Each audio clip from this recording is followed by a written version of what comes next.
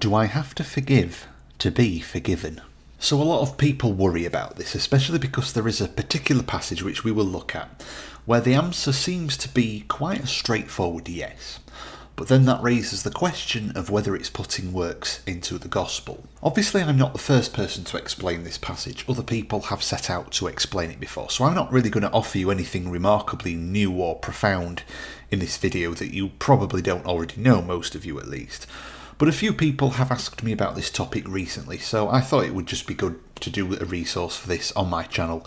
Then I'd have something to point people towards if they have any questions about it. And not everybody is necessarily going to agree with what I say in this video either. So this question comes from Matthew 6, 14 to 15, where Jesus said in the Sermon on the Mount, "For if you forgive men their trespasses, your heavenly Father will also forgive you. But if you forgive not men their trespasses, neither will your Father forgive your trespasses." And so there it is. Because we need our sins to be forgiven to enter into eternal life, this verse is used to suggest that a saved person could lose or forfeit their salvation, or maybe actually that person wasn't saved to begin with, depending on which type of person we ask. Because presumably, such a person is not meeting the conditions to have their sins forgiven. So typically, more often than not, it's the loss of salvation crowd that would use these verses in such a way. I've also had some Roman Catholic parrots on my channel use these verses to justify work salvation, that we have to do good works to enter into heaven, although I'm not quite sure why they would pick that verse, because I can't really imagine how much quantifiable work that we can visibly see on the outside it actually takes to forgive somebody. But there you go. Some people have explained this passage to be non-salvific forgiveness, for which legalists will reject as being an unsubstantiated claim. But of course they do get awfully confused. The idea of forgiveness not being about eternal life does confuse them. Some free graces say that it's about chastisement and loss of reward. We will need to consider how well substantiated this is. Another explanation used is that Jesus' Sermon on the Mount is intended to show us that we fail the standard of the law, so you couldn't possibly meet the requirement of this commandment. Well, Jesus does definitely do this in the sermon, but that doesn't automatically mean that this is the purpose of the entire sermon, or that such is the specific context of these verses, because the sermon is very multifaceted. Before we decide on whether this verse establishes or disproves work salvation, first we need to understand that it can be proven from the Bible that forgiveness is not always about salvation unto eternal life. So for example, when we read Luke 23:34, Jesus was being crucified and he prayed, "Father, forgive them, for they know not what they do." Now I don't think anybody would read this and say that they all got saved and entered a state of grace, at least for the next 5 minutes until they unrepentantly sinned again and lost their salvation. Obviously that's ridiculous, and thus far anyway, I've never heard anybody use that verse to argue that his crucifiers suddenly got saved because Christ prayed over them to forgive them there and then. That example of forgiveness is quite specific. Jesus is praying for them in regards to that one specific sin.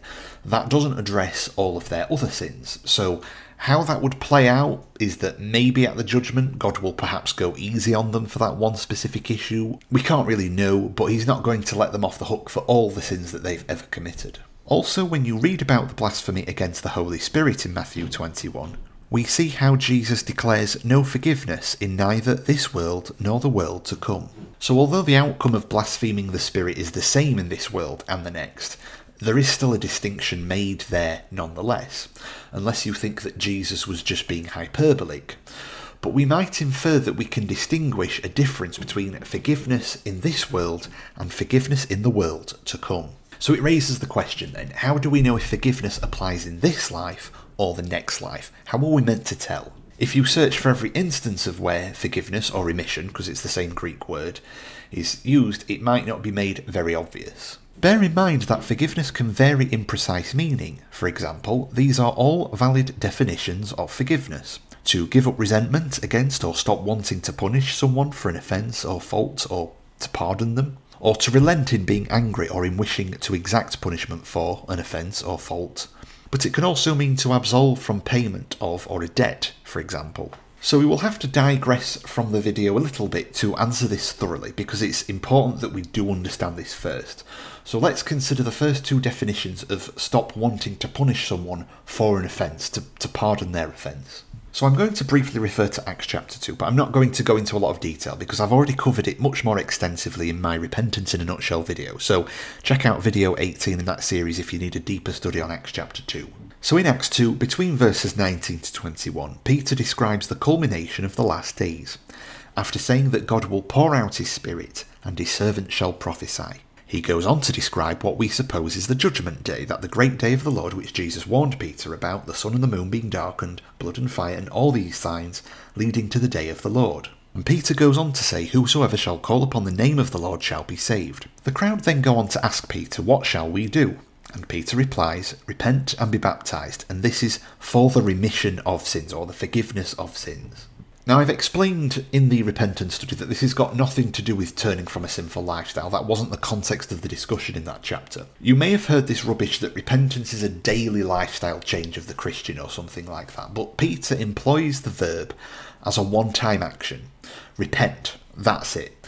And then following repent, be baptized. And later in the chapter, people got baptized, implying that they repented. Now, don't miss this because it's important. Baptism in Acts 2 immediately follows repentance. In other scriptures, baptism follows belief. For example, Mark 16:16, Acts 8:12-13, and Acts 8:36-38. So therefore, we can twin repentance with belief as a one-time action only. And this is the beginning of the Christian life, not the end of it. According to Acts 2 then, this baptism is for the representation of, or the purpose of, the remission of sins. Remission is translated from the same Greek word as forgiveness. So I've spoken about this before on my channel, occasionally, that the King James Bible often uses the word remission, whereas other translations will use the word forgiveness, even though there's only one Greek word. Both remission and forgiveness in our King James Bible come from the exact same Greek word. So then you might wonder, well, why exactly did they translate it in two different ways in our English Bible? Well, it seems as if the King James uses the word remission when the context of forgiveness, or the items that are being placed alongside forgiveness, in this case repentance and baptism, are one-time actions, done once, never to be done again. Whereas the King James will use the word forgive when it refers to a very specific action being forgiven, rather than a more generalised forgiveness, or where forgiveness is just part of a list of items among other things, or where forgiveness could be for multiple or repetitive ongoing actions, like, for example, when your brother trespasses against you several times in a single day. So as Acts 2 describes, this one-time act of repentance and the one-time act of baptism thus declared a one-time act of forgiveness, which would save the audience from the judgment on the day of the Lord. There was no indication that anything happening after this event would change the outcome of their forgiveness, or that there were any further conditions following this event. It was a one-time act leading to the one instance of the remission of sins. In Hebrews 10 we read about Jesus' sacrifice in relation to the forgiveness of our sins, and it's maybe not strictly talking about eternal life per se or hellfire in its immediate context, but you do see this theme again, this one-time, once and for all, finality of forgiveness that happened in one event. And again, our King James Bible translates it as remission. And there are plenty of other scriptures we could turn to and arguments we could reach provided by those scriptures that tie in your salvation and conversion and the forgiveness of all of your sins with a one-time event. Passed from death onto life, believe, or repent. They're synonymous. It's settled, it's done, and we would associate that with eternal forgiveness. Now let's consider forgiveness where you could fluctuate between a state of being forgiven and not being forgiven according to your behaviour or your works. But let's also understand the consequences of forgiveness, and we could apply this to our third definition from the dictionary, to absolve from a debt. 2 Chronicles 7:14 says, "If my people, which are called by my name, shall humble themselves and pray and seek my face and turn from their wicked ways, then I will hear from heaven and will forgive their sin and heal their land." So this verse teaches us a few things. The verse is directed at God's own people. It is not directed towards unsaved people or those otherwise to whom the gospel is being preached. So this is more really applicable to you and I as Christians. This is quite consistent with the Sermon on the Mount in Matthew 6 that this whole video is based on, because if you're a sharp student of the Bible, you might notice that in this sermon Jesus often says, "your Father," whereas when he gives the message of eternal life to many people in John's Gospel who need to get saved, He's telling them to believe, and he often says, my Father, or the Father. We might infer from this language then that the Sermon on the Mount is more targeted towards God's people, much like 2 Chronicles 7:14. Though Chronicles is a little bit different here in that it's not about men forgiving each other, strictly speaking, it's about their sins and deeds, although that may well include how they treat each other. We also see the outcome of their sins being forgiven, that God will heal their land. In this passage, God is replying to Solomon's prayer in the previous chapter, and in Solomon's prayer, he prayed both ways. So, for example, in chapter 6, verses 22 to 23, Solomon prays that if a man sin, God will judge him, yet also justifying the righteous. Now, pay attention to this. Solomon describes justifying the righteous as giving him according to his righteousness. Now, as I've spoken about this before in the Repentance series when dealing with Ezekiel, when you do good works, or when you turn from your wickedness, the Old Testament describes this as your righteousness. But when we get to the New Testament, talking about salvation and so on, we have clear instructions from Paul warning us against establishing our own righteousness. So understand the application here. Your own righteousness here cannot get you eternal life. Next, Solomon prays that if the children of Israel have sinned and are essentially taken out of their land, if they then return and confess and so forth, God will bring them back to the land. And in the upcoming verses, we see this pattern repeated. If there be no rain because of sin, turn from sin and the rains come back. And this same theme repeats itself multiple times throughout the prayer, but with varying forms of punishments and forgivenesses, and God's reply in chapter 7 carries on this same theme. If my people do evil, then this will happen, and if they turn and I forgive them, then that will happen. And you get the impression here that this could go back and forth between the different generations or as time progresses, and this could go back and forth multiple times as the people sin, and then they turn from sin, and then they sin again, and so forth. All of the punishments described in this passage are earthly punishments, aka no rain, removed from the promised land, enemies come in and attack, pestilence, etc. Likewise, all of the forgivenesses are earthly forgivenesses too. The rain comes back, they are returned to the land, etc. Eternal life is not mentioned as being the context of forgiveness. And this is something that legalists either overlook or they just don't care. Now, there are a few discrepancies to be aware of. Obviously, Chronicles is more dealing with an entire people rather than specific individuals, but the crucial point here is that we see forgiveness applied in two different ways. Repentance unto salvation is a one-time effect for the forgiveness of sins. You do it once, it's finished, it's done, and Jesus' sacrifice was the one final sacrifice, and it's over and it's done, and there's no more revisiting it. Turning from sin and doing good for the forgiveness of sins, well, that is good, and God can bless that and reward that, but he also punishes when not doing that, in earthly ways at least, but that's your righteousness. And again, as I said, Paul warned about those trying to establish their own righteousness, because the righteousness that leads to eternal salvation must be imputed righteousness, not your own righteousness. Because your righteousness, as proven by the Chronicles account, could easily fail, as it did many, many times for the Old Testament Israelites. This is why, as believers in grace, we are very, very careful to divide the Word of God in this matter. The legalists mix these things up in the same way that they mix up grace and works. The question is then, what sort of forgiveness is Jesus talking about in the Sermon on the Mount? What are the consequences of not being forgiven in its context? When Jesus said, "Forgive and be forgiven," or not, in the sermon, to the unlearned eye, it can seem as if he doesn't give a lot of context to it because it immediately follows the Lord's Prayer. So it almost seems as if he just kind of jumped from one topic to another in this conversation. It's just a completely different topic now. But if we look at the Lord's Prayer, the latter half of the prayer does actually tie in with what Jesus is saying here. The latter half says, "Give us this day our daily bread, and forgive us our debts, as we forgive our debtors. And lead us not into temptation, but deliver us from evil. For yours is the kingdom and the power and the glory forever. Amen." So there are a few interesting things worthy of note here. Firstly, this is an example of a daily prayer. After all, praying for daily bread implies that the needs of the things in this prayer list are daily. Although that's not ironclad proof that it was intended in this way, but that's a way you could interpret it. Now, I'm not suggesting that we should just parrot and repeat this exact prayer every day. Jesus also taught a similar prayer to his disciples when they asked how to pray. So we can cross-reference this and assume that even here, Jesus is teaching us how to pray, not what to pray. But nevertheless, he indicates the type of things that we should be praying for. Secondly, the prayer itself includes asking for and giving forgiveness. So just as Jesus is teaching that we must forgive others to also be forgiven, the prayer also assumes that we are asking God to forgive us and likewise declaring, as we also forgive others. Thirdly, the prayer asks to deliver us from evil and keep us from temptation. Now, evil in the King James Bible doesn't always mean doing evil or sinful deeds. It can also mean that unfortunate, disastrous things may come upon you, just as we saw in 2 Chronicles 6 and 7. Turn from sins that God may turn from the evil that befalls his people. We are likewise praying that we will also keep from temptation, which we might assume probably means sins, and to deliver us from evil that may befall us. So in summary, consider this.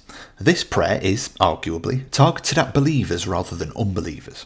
This was a crowd that came to hear him. The gospel was already given earlier in chapter 5 and he keeps saying your father rather than the father or my father. Just as in 2 Chronicles 6 and 7 we saw the consequences of no forgiveness were evil coming on the land of Israel, and the flip side to praying and turning from evil such that God would forgive would be the relenting of these calamities. Likewise, in the Lord's Prayer, we are praying to not be led into temptation, which may well include turning from wickedness, and also praying that we be delivered from evil, which could be any number of calamities, including those described in Chronicles. So putting all of this biblical knowledge together, we might assume that forgiving others has nothing to do with forgiveness unto eternal salvation, because that was a one-time event that occurred at repentance. Or in other words, believing the gospel.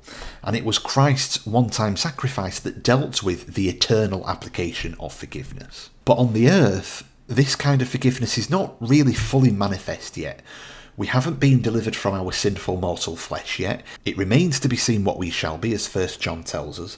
This is a promise that we are waiting for glorification, but it hasn't happened yet. And because of all that, we are still in the process of resisting all the lusts of this world and also subject to some of the calamities that may befall this world. Logically then we can conclude that forgiving others, if we want to be forgiven, would depend on whether we want God to answer our prayer to be delivered from evil and to lead us not into temptation. Now this is hard for us to relate to in our comfortable 21st century world, depending on where you're from I suppose, but for many people even today, the economy of their country may be really struggling, or their country is at war, such as Ukraine for instance, and this could very well happen to you and your country in your lifetime, where evil is coming upon the nation and you want God to deliver you from that evil. Sometimes believers in grace may bring out the chastisement argument that if you don't forgive, God will beat you with a whip or something like that. And other believers in grace do have a problem with chastisement in that way.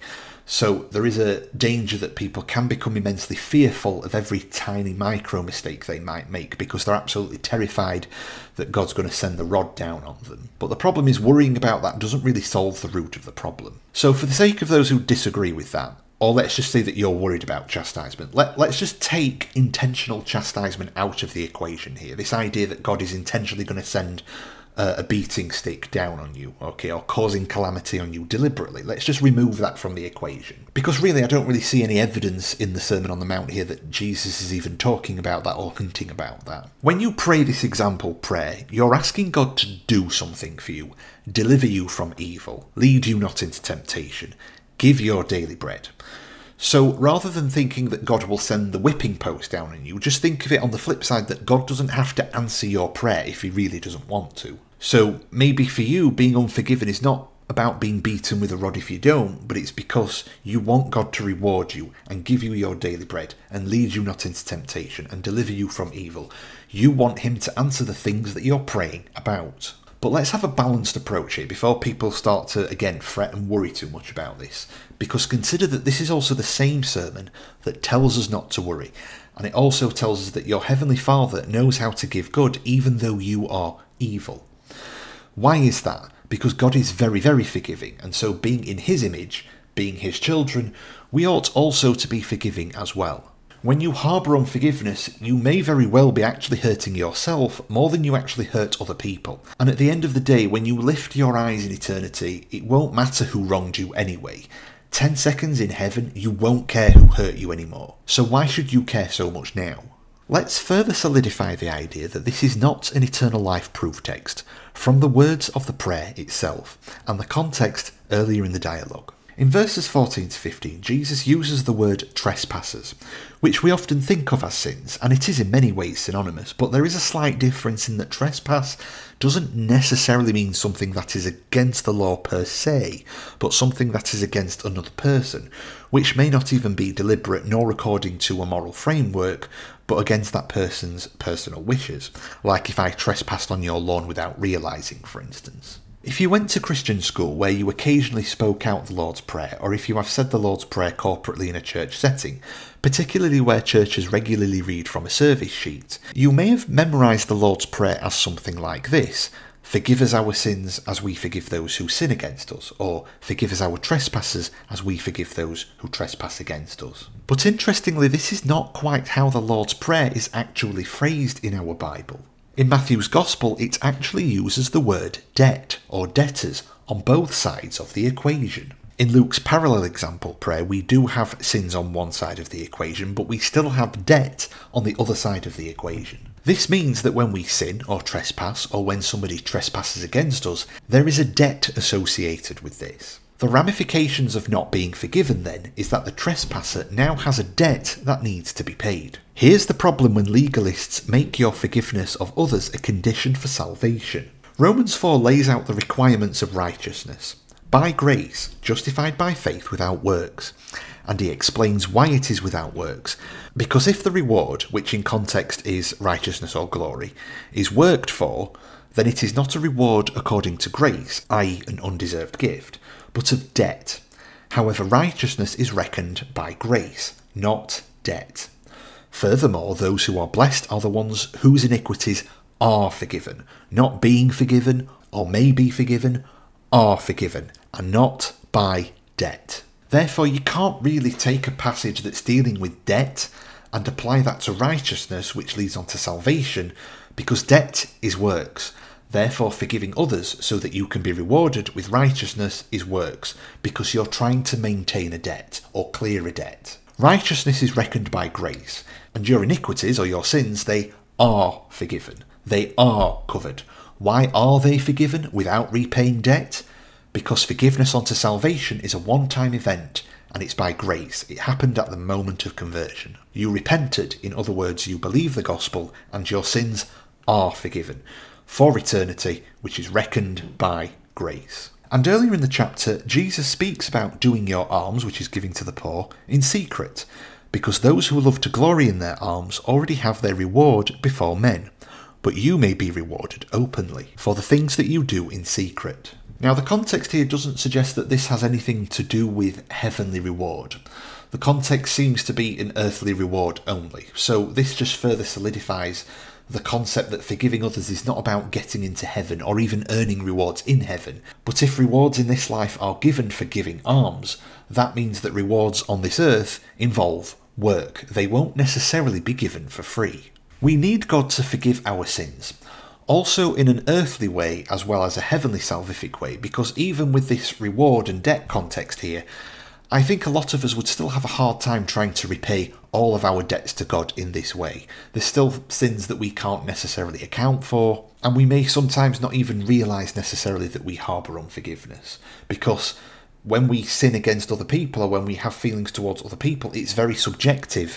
So one person being bitter, he may not perceive it as unforgiveness in his own mind if he thinks he was right. Even being forgiven in an earthly manner that has nothing to do with salvation still requires some degree of grace, because we're still unable to repay our debts. Therefore, God has to forgive them freely. For that same reason, we should also forgive other people freely, because if we start charging those people for their debts, we might also expect God to start charging us for some of our debts, and that's a big problem. But for righteousness unto salvation, we cannot repay our debt. And so anything that involves mixing the working of debt or debt with salvation, these things should not be conflated by any means. And of course, how can we possibly discuss this topic without mentioning the parable of the unforgiving servant in Matthew chapter 18? For the sake of time and not repeating the same points, I won't expound on the entire parable, but we'll just consider the ending of the parable. At the end of the parable, when the Lord rebukes the unforgiving servant, he is delivered to the tormentors. Now, we normally associate this word with hell, however the context here is actually prison, as you'll see from earlier in the parable. And prison in ancient times was often not for moral crimes actually, but rather for debtors, so it was known as debtors' prison. So the idea was not to go into prison forever, but to pay your debt in prison, and it's keeping you there to make you pay your debt essentially. And the terms and conditions here is that when he shall be delivered unto the tormentors, this is until he shall pay all that was due. Now there are parables where the wicked servant is cast into what seems like it would be hell, like the parable of talents for instance, but not in this parable. Instead, the tormenting or the prison only lasts until the debt is paid, but this assumes that the debt can be paid. When it comes to eternity and salvation, the Bible seems to be clear that hell is a place of eternity. You cannot repay your debt there. This parable and the concept of forgiving each other then cannot really be applied to hell, otherwise it would imply that you can eventually pay your debt and then get out. And as a side note, the parable ends saying that forgiveness here is applied to your brother, particularly your brother in Christ, who is also forgiven eternally by grace. So it's not necessarily applicable to the unsaved world. Despite everything that I have pointed out from the Bible, some of you, understandably so, still worry about this passage, being afraid of the salvific connotations of it. What if the legalists have a point?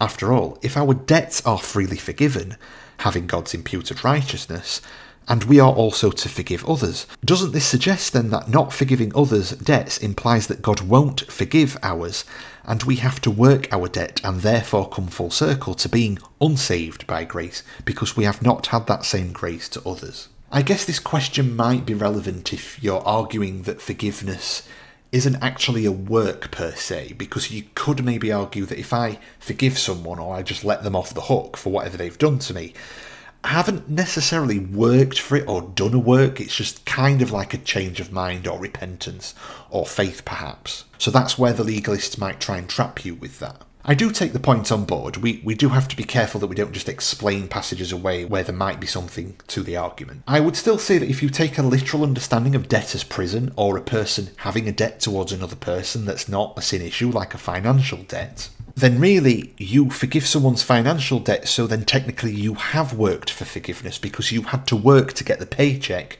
You've then lended somebody your paycheck, they didn't return it to you. So in that application of forgiveness, you did actually work for it. On the other hand, someone could try and maybe say that, well, if somebody just says something against you, they might have hurt your feelings, but then when you forgive them and get over it, that's not really a work because you didn't have to work to give them something or get something back in return, and your feelings don't really have any financial value. But that's quite subjective. Obviously, if we tried to wrestle all of that and do all of these what if this and what if that, it would just send us in a confusing rabbit trail that doesn't really get us anywhere. So I don't really think it's helpful to try and rationalise all of that, but it won't really deal with the issue fundamentally. This is a very messy and confusing subject if we start going there. Lest we forget, there are certain types of people who are not to be forgiven, at least in some context or aspect. Those who blaspheme the Spirit, for instance, which is attributing Jesus' power of the Holy Spirit to Satan. The Church has the authority to eject members who sin against others and do not repent of it, treating them as a heathen. This instruction is given right before the parable of the unforgiving servant. So for the sake of putting your mind at rest, let's just consider that maybe there could be some salvific connotations to what Jesus is saying, that to some extent there may be an application that if we don't forgive others, maybe we won't be eternally forgiven. So just in case somebody out there is worried about this. The mistake that legalists make with a subject like this is to confuse something that may require ongoing or repetitive action, like forgiving other people's sins, with the one-time act of salvation. They therefore confuse this subject and turn forgiveness into some sort of bag of tokens, where you're constantly dispensing tokens to get the grace needed to forgive your own sins. The problem is then that this is, again, no longer grace. You have turned forgiveness into a currency exchange, leading back into debt. And if I ever meet a person that espouses salvation by grace without works, except for forgiving other people as the one thing that we do have to do otherwise, but it's not works, I'll let you know when that happens. It hasn't happened yet.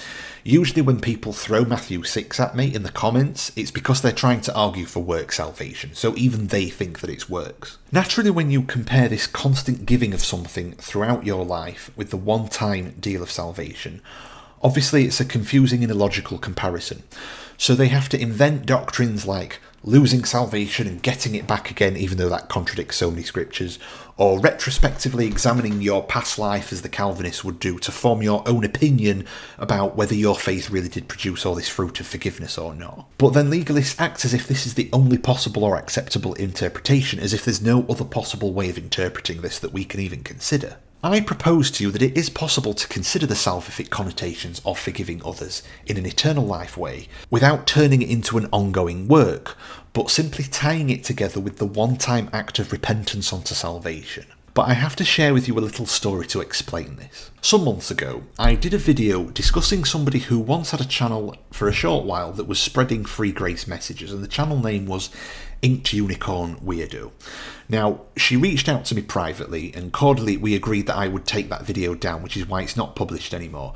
I did feature her appearance without her permission, and she had some personal stuff going on which wasn't her fault, so I did remove that video and delete it. But basically, what happened was, all of a sudden, this woman who had been preaching grace shut down her channel, created a second channel, and very quickly switched from preaching free grace ideas to suddenly spreading a lot of atheistic, gospel-hating, Christ-rejecting messages, and she suddenly decided that she didn't believe any of this anymore, and she ended up hating the gospel. And I guess maybe you could say that when she was preaching grace, perhaps she really did it out of ignorance, because she maybe had a misunderstanding of who Jesus really is. And one of the things that I remember her saying was that the only reason she became a Christian in the first place was because she wanted to see some of her enemies judged in hell, basically.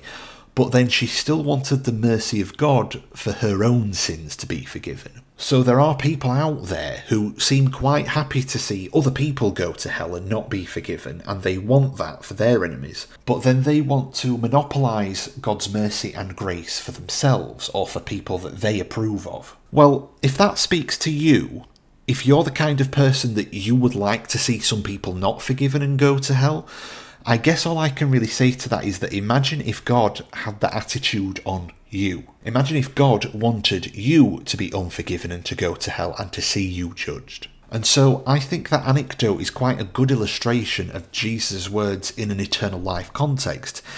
If Christianity or the gospel only appeals to you because you want to see your enemies judged and thrown in hell, but you want to see yourself let off the hook for your own faults, this gospel and this religion is probably not for you. You're probably looking in the wrong place. And so that could be an example of somebody who did not forgive in an eternal life context and wasn't forgiven eternally. But it had nothing to do with an ongoing thing of, well, I forgive him for this thing and I remember to forgive him for that thing. It's not like that.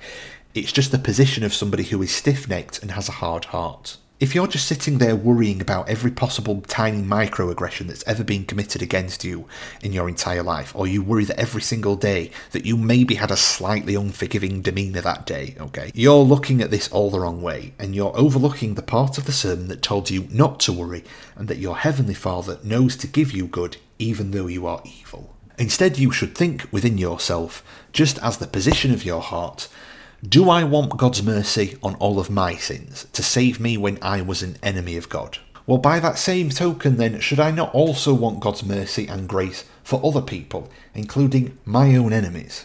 Or am I trying to hog all of God's grace all to myself and not share it with others, just because I've got personal grudges when I do things wrong as well? That's an entirely different and perfectly plausible allegorical application of forgiving others to be forgiven in a salvific context without turning it into legalism or maintenance. So I'm sorry that this has maybe ended up being quite a long explanation. I anticipated that this video would have been smaller, but I did have to branch off to explain this properly.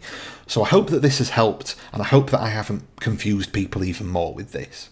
This is No Nonsense Christianity reminding you that it's by grace through faith that you're saved and not of yourselves.